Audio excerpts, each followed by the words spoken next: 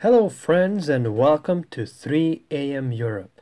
A couple of days ago I received a message from someone who inquired whether I knew something about the 23rd of September being an apocalyptic date, almost like the end of the world, and to which I simply replied, no, I did not.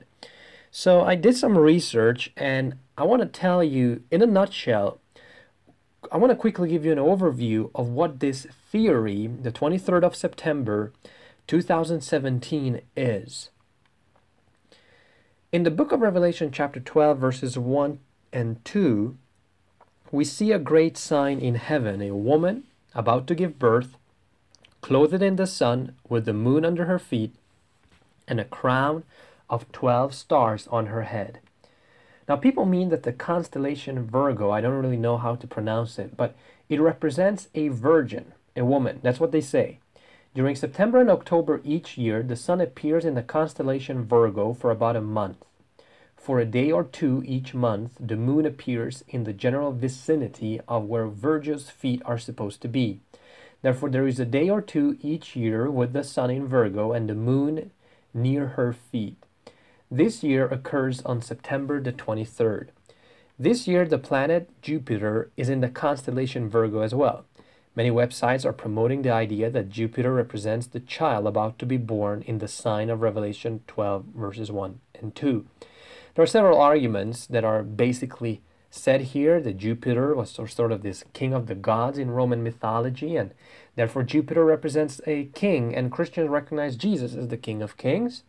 And people reason that being near the womb of Virgo, the king is soon to be born. Some argue that the length of time Jupiter is spending in Virgo's womb this year is equal to the human gestation period, which supposedly further enforces the supposed fulfillment of prophecy.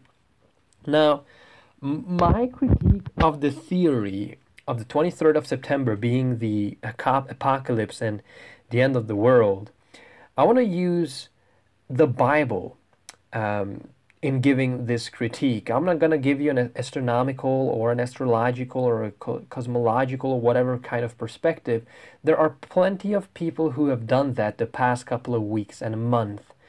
Now, having studied theology and working as a pastor at the moment, I will briefly give you a biblical expose of what Revelation 12 really says and why it has nothing to do with the constellation of Virgo or Planet X.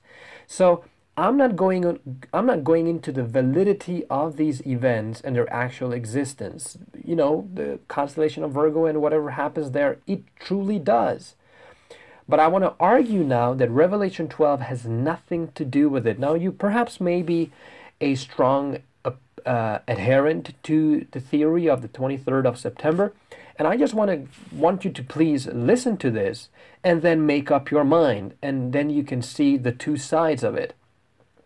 I want to give you at least 9 reasons why the 23rd of September as the end of the world is not supported by the Bible.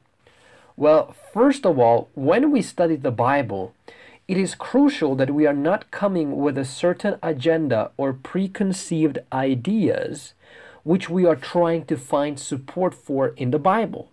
Instead, we are supposed to come with a humble heart to the Bible and asking God through the Holy Spirit to teach us, and then we can make up our minds of what the Bible says.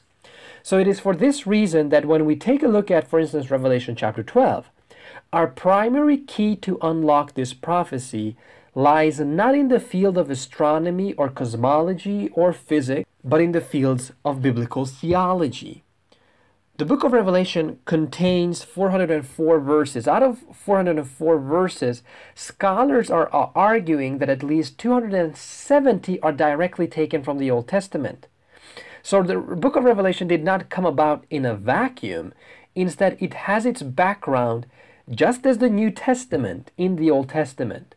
Understanding the New Testament, including Revelation, without the Old Testament is impossible, and it will lead people to all kinds of fascinating, captivating, yet foolish theories like the one we are investigating now.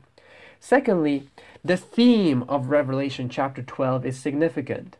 Revelation 12 becomes not only the foundation for the book of Revelation, as Sigve Tungstad has so mightily argued, but the lenses out of which we should read the entire Bible. The theme here is the cosmic conflict between good and evil. This chapter gives us an insight into the history before humans existed, and it takes us through the history of humanity until the end of time when Jesus returns. And there are three main players in Revelation 12: the woman who gives birth to the child, and the dragon. Now, interesting that the dragon in verse 3 is described in the following way: and there appeared another wonder in heaven. Now, my question is, if the woman is to be a constellation or a planet or some sort of astronomical event, why not the dragon as well?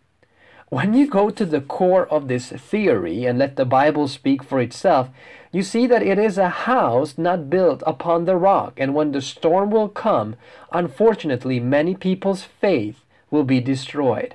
So, according to the prophecy, and by the way, that's why I'm doing this clip, so that people's faith will not be destroyed.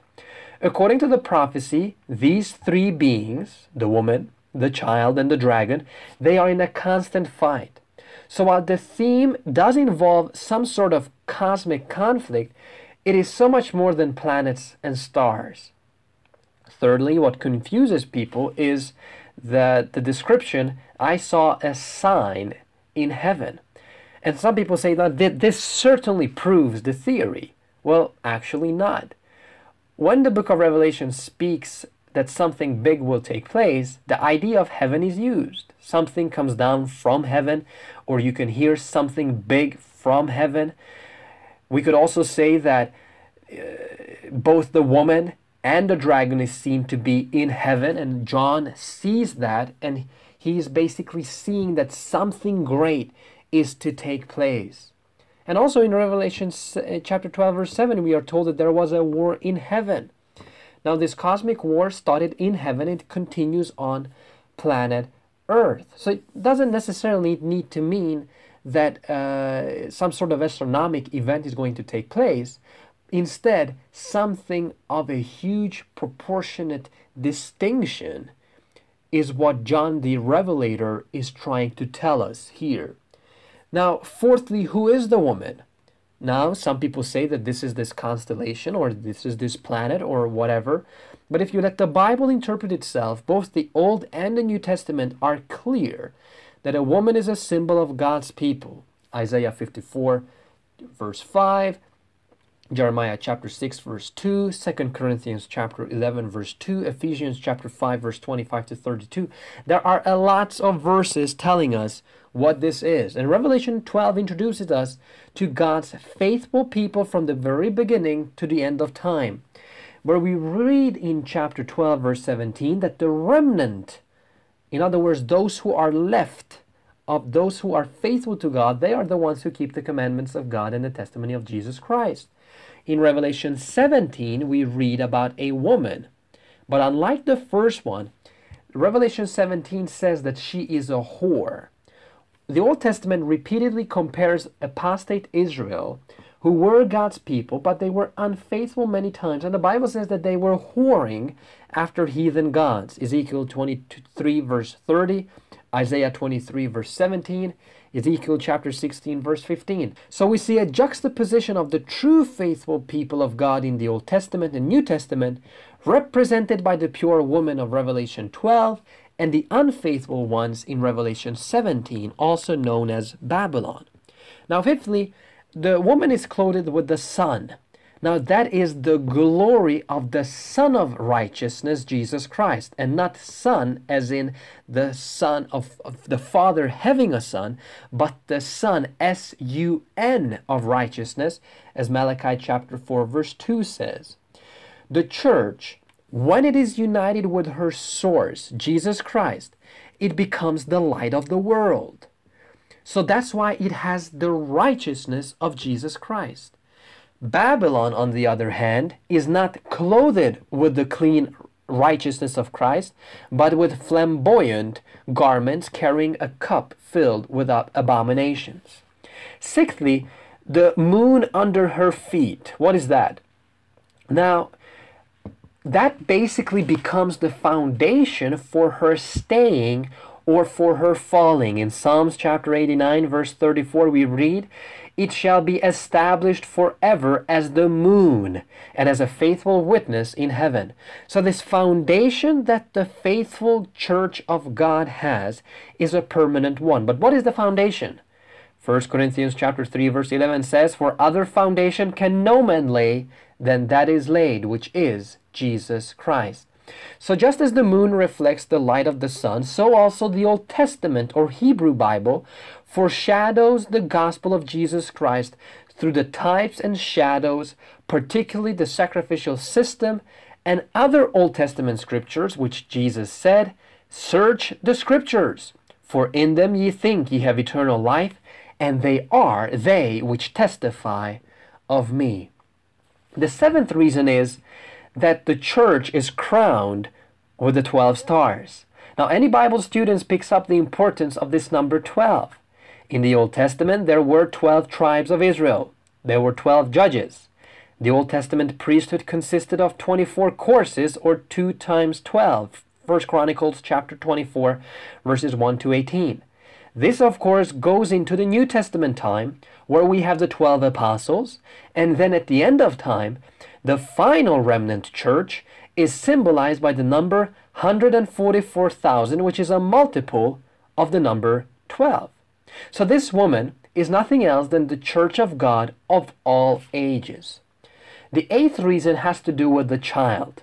Unlike the theory that Jupiter would somehow be the child, a clear exegetical and simple reading of the text leads us that the child who comes from the woman, i.e. from God's people, is none other than Jesus Christ. As we know, Satan tried to devour the child as it was born with the command of Herod to kill all the newborn babies. But Jesus survived, and Jesus was victorious in his life. He was sinless.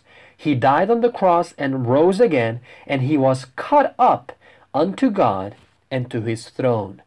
This woman cannot be Mary, as the Catholic Church teaches, because the prophecy says that the child, when it is taken up into heaven, the woman would flee into the wilderness for 1260 days. But that is not Joseph and Mary did, and they were not in the wilderness either.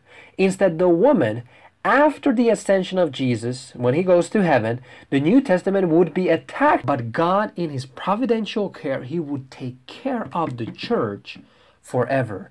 And simply, lastly, the final reason, and our ninth, I am not trying to belittle anyone who adheres to this theory.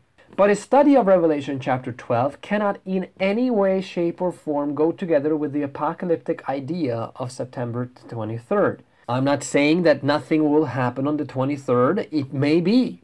But friends, Jesus told us in Matthew chapter 16 verse 1, the Pharisees also with the Sadducees came, and tempting desired him that he would show them a sign from heaven. Isn't that what people want nowadays?